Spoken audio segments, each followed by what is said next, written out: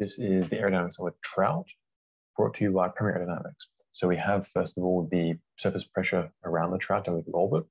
As you'd expect, because a trout is in the ocean swimming, it's pretty aerodynamic as well. There's not too much low pressure, not too much high pressure.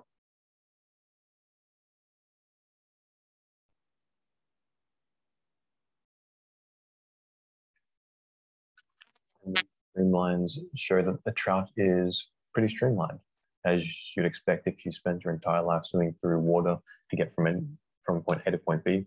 You're probably going to be pretty streamlined too.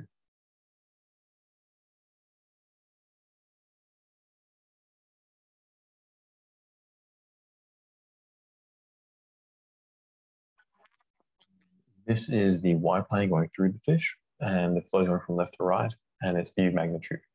And again, it's fairly streamlined. There's not too much of a wake, and the flow accelerates a little bit at certain regions over the fish.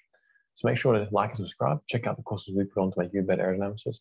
Check out the instruments we make to make your experiments better, and check out the International Aerodynamics Conference we put on every year for aerodynamicists. Peace out.